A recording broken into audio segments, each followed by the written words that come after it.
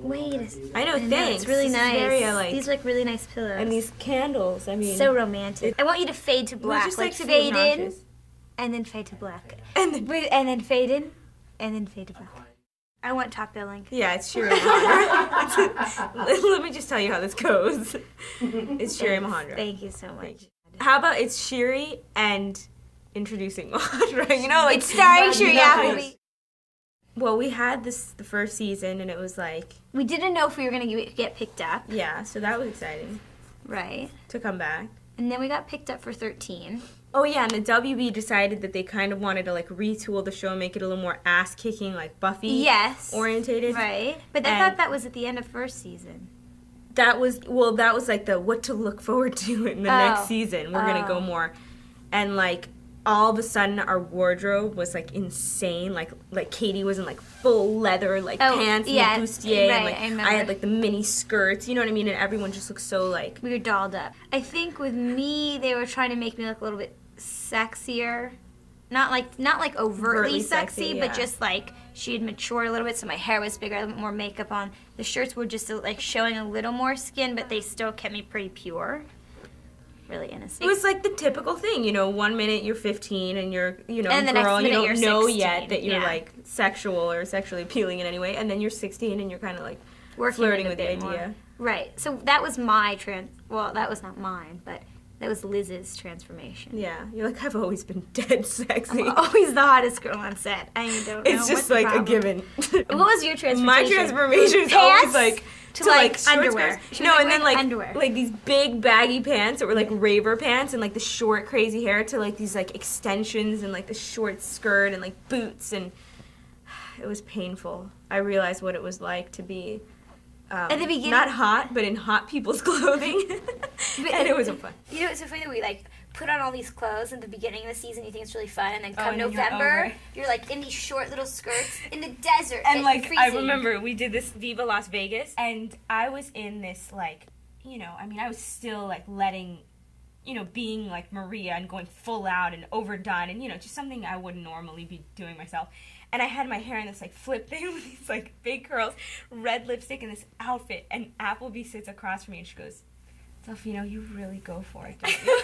I'm like, she's like, "You really, I like that. You know, you still get in the outfit and you just still do the hair and you just go for it." No, Majandra just walks on set. She's got like her book, her like really dark book that she's reading. Like, God knows what. And she's just like on set, like working. I'm just like, what, all the time? You're okay with it all the time. We went to Hollywood Park to shoot that. That was Vegas. Mm-hmm. Please welcome to the stage, Miss Margarita Salt. You kind of, you know, need something to do for the characters. So whatever, if they can like, if they're double jointed, you're like, let's make an episode about it, you know? And it was either like, you know, she dances ballet or she sings. Singing is cooler with the kids. Let's do a singing thing, you know? So at first it was like, all right, I'll sing. But then it kind of became a problem because I actually have like a singing thing in real life, and it was really like confusing people. Like they'd buy my CDs hoping to hear like Roswell songs. We start getting really annoyed with who, you know, with our love interest stories. It starts getting boring for us, like kissing the same actor or whatever. So we decide together as like a unit that we want to tell Jason what he should write, and we tell him that he should do like a cousin thing, you know? And he did it. Mm-hmm. He had my cousin come on. The thing is, he didn't follow through because you were supposed to have your cousin come on for me. Right. That never worked out. I'd complain that, like, Michael was so mean to her, you know, and she'd, like, take it. It's such a bad influence. He was so he was disabled, that poor Michael. Why couldn't these poor aliens treat us well? I know, they just really were little buggers. They really, yeah. That's why I said to Jason Kams, I'm like, you have to give Liz like a different guy or have her do something on her own. Because this is crazy that these poor girls are like chasing these guys and are not treating them well, like all around. Like these, and I said to him, like, you haven't created dumb characters.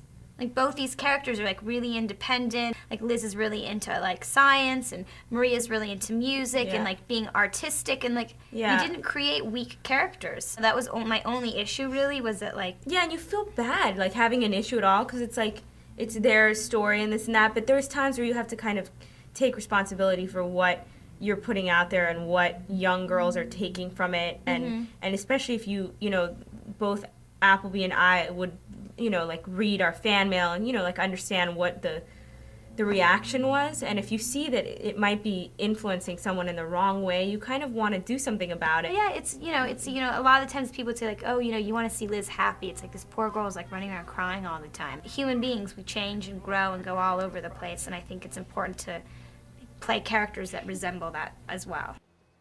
It wasn't like complaining, it was just like, here's our input about what might work better since we're paying attention to these characters in this situation. They were definitely responsive, and obviously, like the two of us are saying, like they listened to us and they, you know, gave those characters those opportunities. And then eventually I got Clayton Crawford. And Brody. With, like, hot music. Yeah, Brody, that was weird. Yes. I was like a 16-year-old, like going to visit this, you know, 30-something-year-old man with a child who owned a UFO museum. When they had the Courtney character, like, you know, seduce Michael was terrible. I was like, Michael, you know, because like he gave into it and he did like fool around with her or whatever. And it was the same kind of feeling like when Tess came on and the Max and Tess thing, it was that same kind of thing of like, no, you know. I swear, because I never knew that she was coming. We were at a press conference. Yeah. And the producers told all the press that they were bringing another girl onto the show. And I was we're like sitting there like, oh, sorry, I didn't mean to interrupt anything. And like not only like just a guest star, but like there's gonna be another lead, you know, on the show, and you're like, huh? I'm like, wow, I didn't know that. Okay. You know, and you're just going along with it. And then as soon as she comes on, Emily's a really, you know, really sweet girl. It was just the idea that, like, this relationship was sort of, like, being tampered with. It's weird. It feels, like, real, and you get very protective over your character. I like, still have, like, issues with it now. Yeah, it's like hearing about an ex-boyfriend, like, cheating on you. That's how it feels to me, too. I'm like... That whole killing Alex thing was so... That whole thing was so disturbing. We really thought he was, like, dead. Remember he'd come on the set and we'd be like, Colin! Oh my god! You know, it was such a bummer. He was such a good guy to have on set, and he was like a friend. So much fun. And then the idea that you just... the show was, like, going to such a degree that, was, you know, it's changing. Like, we're not just getting rid of him, but, like, we gotta make him dead. And, like, in a weird way.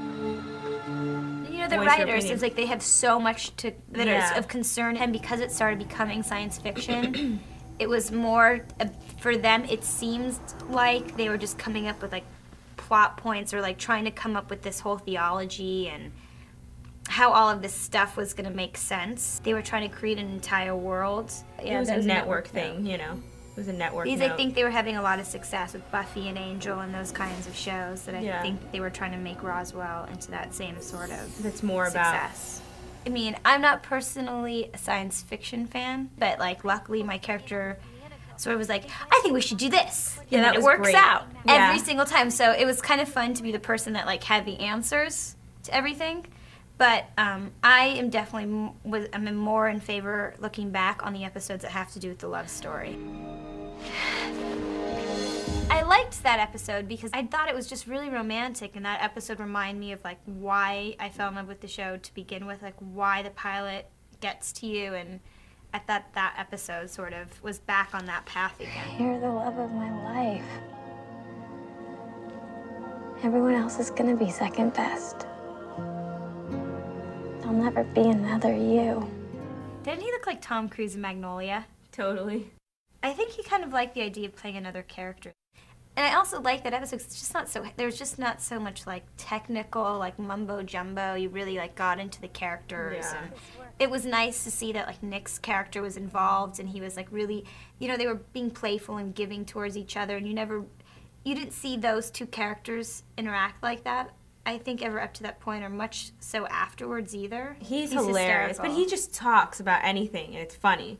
Yeah, he's a lot about, like, telling sex jokes. It's all about, like, how uncomfortable, you know, the situation could be. Nick is pro. He's very funny, but he's a really big music buff, and I remember he would always ask the camera department, they have this, like, air squirter to clean out the camera. So he always wanted to take him home so he could blow his CDs after he'd play them, and, like, blow his CD player to make sure that, like, all the dust would get. He's like a music fanatic. God, I feel like we're talking about a different world. Can you imagine we started that show 5 years ago? And we met, like, 6 years ago. I know, it's crazy. You know, like, it's wonderful that we're sitting here and talking about it, like, we're still talking about it. But it's, like, a testament to how entertaining the show was for people. Like, people still stop us and ask us about the show. Well, at least for me, and I feel like for you too, maybe it was like the first, like it was like my first bigger thing. Yeah, and so it's like debut. You know, yeah, it really was. So if you're like looking at like a timeline, it's like all the way at the beginning. So the idea that like wherever I am, you sort of still go back to that. Yeah. And that we're still sitting here and talking about it, it just sort of blows me away.